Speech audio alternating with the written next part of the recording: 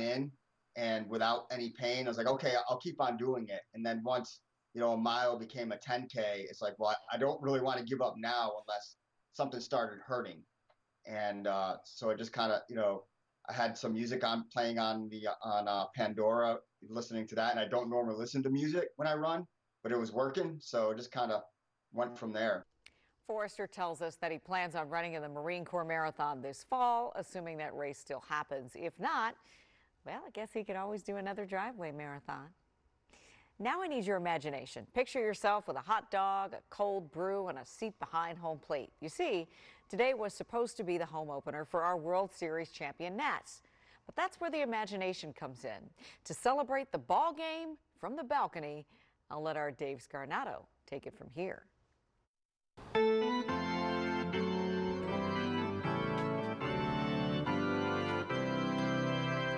My wife and I traveled to Italy together, and we were so struck by the Italians singing from their balconies. Brought tears to our eyes. And one evening, I woke up in the middle of the night, and I thought, well, if the Italians can do something morale-lifting like singing from the balcony, we can too, and let's do it in conjunction with what would have been the Nats home opener.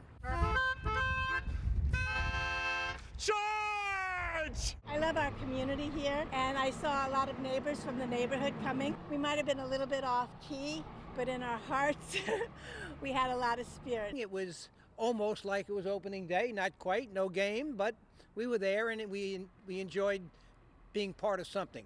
I'm just looking forward to having them defend their world championship again. It's one of the best things that's ever happened to the city of Washington. I mean, in these terrible times, to have something uplifting and happy like this, I think will help a lot of people.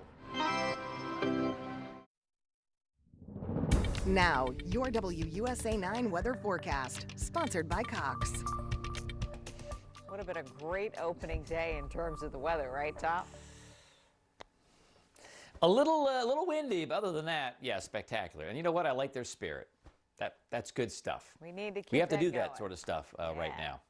Yeah, exactly. All right, we'll talk about the winds tomorrow and the temperatures. I want to just talk about one thing real quickly. I know you're tired, but just check this out. So the commercial airline industry is pretty much shut down. What does that mean for weather? Well, believe it or not, we actually rely on the commercial pilots to actually send in observations. In fact, let's say we got a plane going from LA over to, say, Atlanta. Well, they send back over hundreds of thousands of daily reports every day, and that helps us predict the position of the jet stream. The jet stream, after all, is the railroad track highs and low pressures move on. So we're okay. We have satellites now replacing a lot of that data, but we still do miss the actual observations of pilots and actual wind speeds and heights. In fact, World War II, that's when we discovered the jet stream because airplanes went high enough to get caught in the jet stream.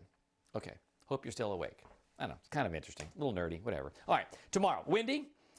More clouds tomorrow, so a little bit blustery, not quite as picture perfect as today.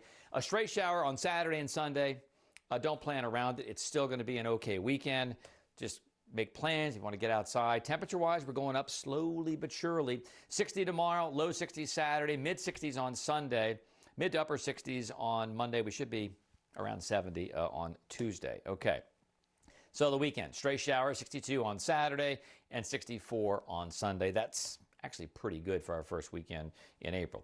Winds, though, are going to be pretty crazy tomorrow morning. Winds could gust to 41 miles per hour out toward Luray and in the upper 30s downtown. And then by the time we get to, say, 10:15, 10 o'clock, winds could gust again 43 miles per hour in Luray. This is a snapshot. It's also a forecast, so it may be a little overdone, but even if they gust to 30, it's going to be a windy day tomorrow. Now, by afternoon and evening, they calm down a bit. Winds gusting anywhere from 20 to about 25 miles per hour. So hang on to your hat again tomorrow. And again, it won't feel quite as warm as it is because of those winds. So 60 tomorrow, low 60s on Saturday, mid 60s on Sunday, stray shower, no worries.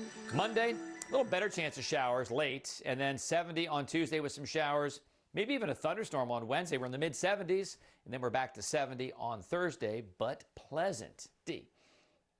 I'm Darren Haynes, and the National